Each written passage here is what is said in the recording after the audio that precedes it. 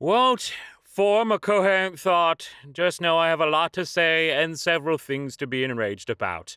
I can't do everything for you, so fill in the blanks. Warning, your storage is almost full at 18%. Okay, can someone explain how 18% is almost full? You ever fantasize about sharing fruit or someone washing your hair for you and you're like, oh, I am just a little pack animal. My love language is indeed monkey instincts. Monkey. Being a macroorganism is so stressful. I want to know what my cells are doing. I don't like how unsupervised they are. My cells govern themselves. I'm just mostly a figurehead. My body is a constitutional monarchy, and I am its powerless queen. Bohemian Rhapsody, We Will Rock You, Somebody to Love, all hit singles. And all the direct product of a band that was formed when an astrophysicist and a dentistry major found a new friend in an art college, who then went to recruit a fourth member from the electronics school.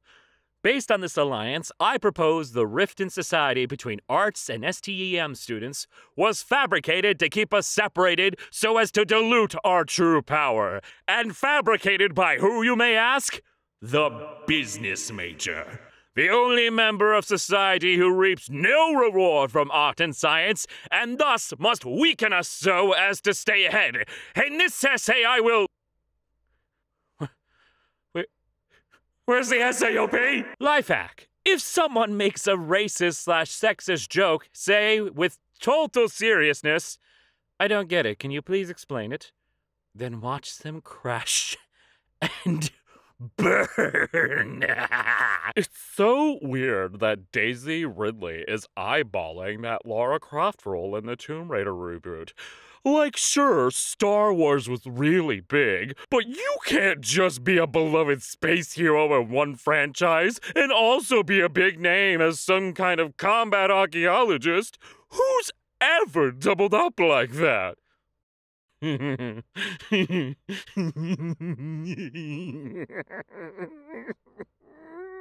Call out post. You're a good person and you treat yourself unfairly. A lot of people are reblogging this post with, no, I'm trash. And I just want to say, listen, you little problematic fuck. You have more value than you realize.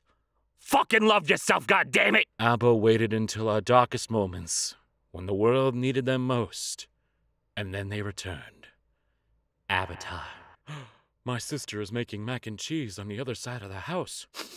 You have a nose? Yeah. Wow. Small world. Thinking about girl wizards again. Not witches. Witches are responsible and ecologically knowledgeable and stuff like that. Wizards are like, I'm gonna do indivisible magics. Yeah, they do be like that. I'm watching Planet Earth, and there's this one small scene where the most round seal ever swims past. And I'd just like to thank David Attenborough for bringing us this good orb seal. Bless you. I just don't understand how this happened, but here's a picture of a lemon from my backyard. What the ever-loving fuck? You know what they say, when life gives you lemons, you sacrifices. Dear Rat, for hours you have chewed through my Ethernet cable, limiting me from accessing my Tumblr blog. But now, I finally have you trapped. Hey, whoa, you can't keep chewing, I need to post this trap! When you need to pay respects. What? Where's the time signature? Are you telling me you need a time signature to play one note for a joke post? And for all you non-music people, here, allow me to clarify this joke for you. That's the note F. Mona Lisa and her possum. Oh, this isn't real. You can't just post fake stuff on the internet. I am so upset because I want this to be real so bad. Well, it can be real if you believe and or help me break into the Louvre. Someday I want to see a show that does the no-filler episodes thing from the opposite direction. Just a whole season worth of low-stakes character pieces that seem to move the overall story absolutely nowhere. Then episode 26 pulls all the triggers at once, and this massive Rube Goldberg machine of a plot the show's been quietly setting up for the background the whole time hits you like a truck. Now, I'm no expert on this, but I'm pretty sure there's 2 shows out there that have done this. Andy put up a picture of The Amazing World of Gumball and Rick and Morty. I'm just saying. Just saying. Probably more so Gumball. My favorite self-care tip is to pretend you're a demon inhabiting a human's body and you gotta look after it. Treat it right, because these things are weak as fuck, man, and you gotta protect your host. You know, that might actually work. Is the sugar a seasoning? I did not come scrolling through Tumblr at 4 a.m. to be assaulted with this. I don't know, man. I always laugh when somebody declares James Potter on the verge of expulsion for his pranks and fic.